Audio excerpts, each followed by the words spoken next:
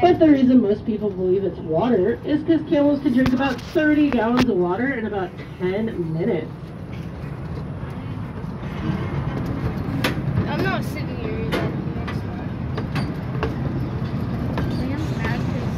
And over on our left-hand side, you'll be able to see that building with the green roof. That is actually our African night barn. That's where our rhinos and our giraffes go at the end of the day. Now that building is pretty strong. It can withstand a Category 4 hurricane, which is perfect for us here in Florida, because we do get those every once in a while.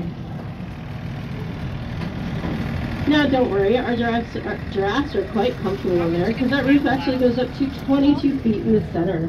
And our tallest giraffe is only between 18 and 20 feet.